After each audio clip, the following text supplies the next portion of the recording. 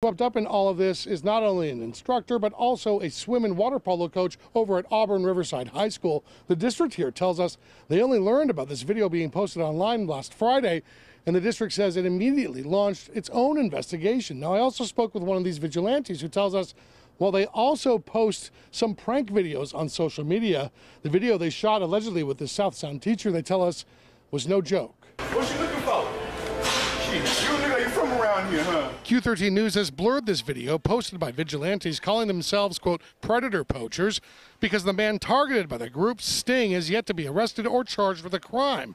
One of the men behind Predator Poachers says they pose as kids on dating apps to catch anyone looking to sexually abuse young people. There's too many out there and nobody's doing anything about it. I mean, these predators get slaps on the wrist, they even get convicted, and a lot of times the kids don't get believed with anything. Well, I got the picture right here, Bo. The viral video was shot inside a Walmart in Texas and was posted to YouTube in July.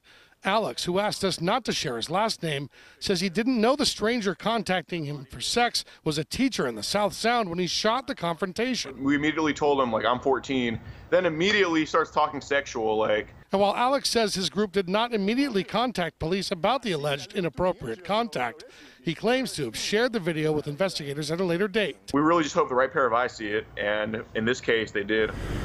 It wasn't until last week that a former Auburn Riverside High School student watched it and then told the school's principal that it looked like the sting's target was one of their own instructors. We did have an all-staff meeting at Auburn Riverside this morning, and we also had a statement read to all students, and we have counselors available all day today in case anyone needs to talk about this. Auburn police says it investigated reports of suspicious behavior against the teacher before, but didn't find enough evidence to make an arrest. School district officials are urging students or parents with concerns to come forward with information that might show inappropriate contact between a child and an employee. Meanwhile, Predator Poachers vows to continue their stings with hopes of saving children.